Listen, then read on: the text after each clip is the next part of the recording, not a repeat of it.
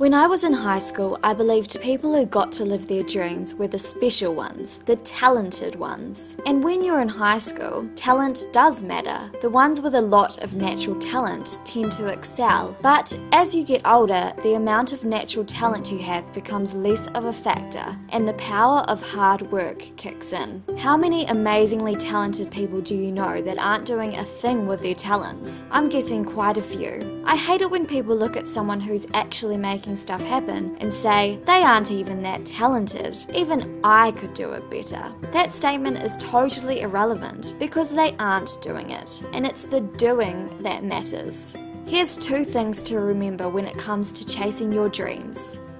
If you work hard enough for long enough, chances are you'll get there. Jesse Ridgway is a YouTuber known as McJuggernuggets with over 2 million subscribers. He creates skits, vlogs, and dysfunctional family videos. It's his full-time job. Here's the thing, he put out videos multiple times a week for 6 years and only had 200 subscribers. That's a hell of a lot of time to keep going when not much is happening. If you work hard enough for long enough, the odds are pretty good that you will eventually get there. Just don't give up. You also might succeed because everyone else quits. Sarah Von Bargen is one of my favourite bloggers. She believes that yes is more fun than no. Ain't that the truth? Her website, Yes and Yes, has 12,000 daily readers. Sarah has been blogging for 7 years and says she's where she is because she kept going when most people quit.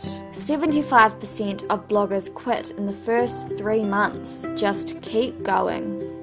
Let go of the fantasy that your dream work will be fun and exciting all the time. Writer Leo Babauta from Zen Habits says fantasies about how easy and nice creating will be get in the way, because when we face the reality, it never measures up to what we'd hoped. The truth is that making anything happen is super hard. However, when you chase after the right thing, your purpose for doing it will help get you through the day-to-day slog of making it happen, and the moments of joy and fulfillment will be worth all the pain. I would like to end this video with one of my favourite quotes.